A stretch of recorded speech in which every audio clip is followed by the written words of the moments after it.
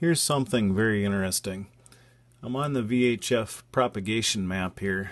As you can see, I'm in Albert Lea, Minnesota here, southern part of the state.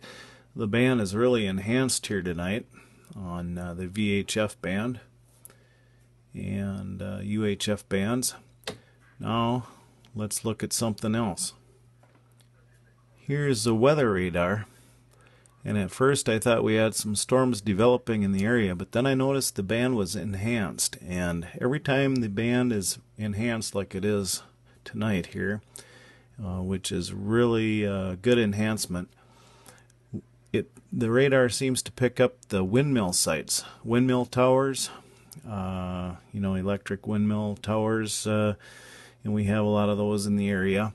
I happen to know this is right in this general area is whole section of windmill towers. The same here, and also over in Mower County here. This is Freeborn County. There's windmills located all the way through this area, and I'm also assuming that in these other areas they probably have some windmill sites too. I'm not sure, but I'm assuming, or they're picking up some other large objects.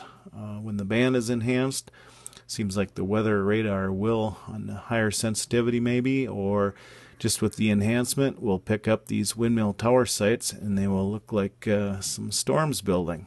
So it's interesting. You'll also notice that on the image, the what is showing up here isn't moving. It's stationary, so it's just staying in one area.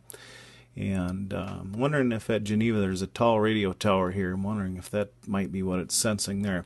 But we have tropospheric ducting going on tonight. That's what it is. So the signals are enhanced at ground level. And just finding this quite interesting, how the radar is picking up these objects here this good tonight. This is about the best I've seen it like that. So these are all false images here.